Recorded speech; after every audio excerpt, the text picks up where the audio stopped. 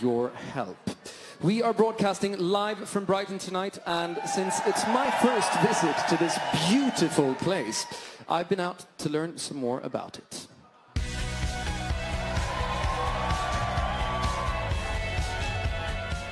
Oh, hi.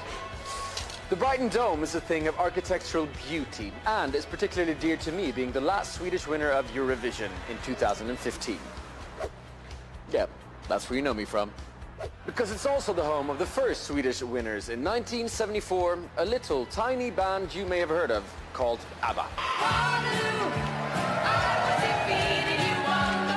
As a Swede, I'm making my first of many spiritual journeys to the iconic Eurovision location of Brighton, and to find one place in particular.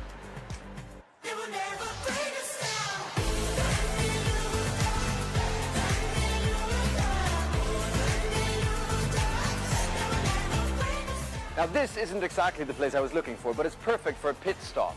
This is a British pier, and you can tell it's British because there's a fish and chip shop at the start, in the middle, and in case you missed the first two, there's one at the end. This still remains the most popular landmark in Brighton, perfect for some holiday snaps.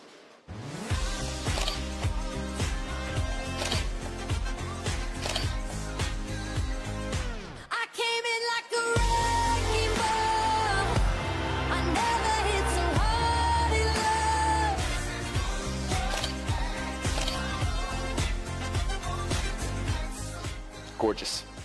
Anyways, just a stone's throw away from the famous pier and beach is the heart of the old fishing village, otherwise known as the Lanes. If only I had a stone to throw. Oh.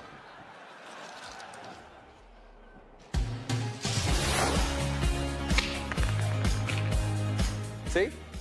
The Lanes is a historical area of Brighton with an extraordinary mix of shops. From boutique to designer, you'll find it all here. But that's not what I'm here for.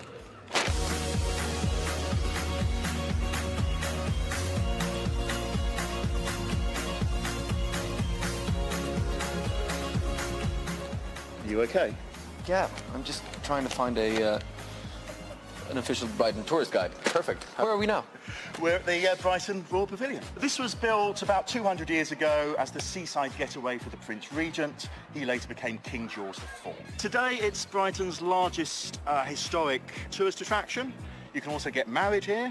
And in 2014, we had the UK's jointly first same-sex weddings here. The LGBTQ community is quite important to Brighton, isn't it? It is. We're said to have the largest proportion of LGBT people in Britain here. Every August, we have the largest Pride event here in Brighton. We have a whole history of people coming to Brighton to enjoy a little bit more freedom. This was heavily featured in the 1974 contest, and I was just wondering if you would want to recreate the ABBA introduction video with me. Love to. All we need is charisma and an oversized plan. Oh, how convenient. By the way, one last thing. Do you happen to know where I can find Madeira Drive? Yes, it's that way. That way. All right. Thank you. Bye-bye.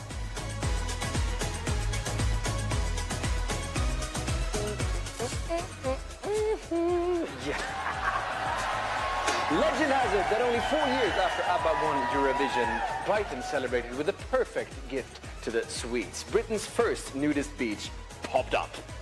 This is that beach, and being from a country who loves to get naked, I thought I'd take the opportunity for a dip. Now, you never saw Katie Boyle doing this, did you?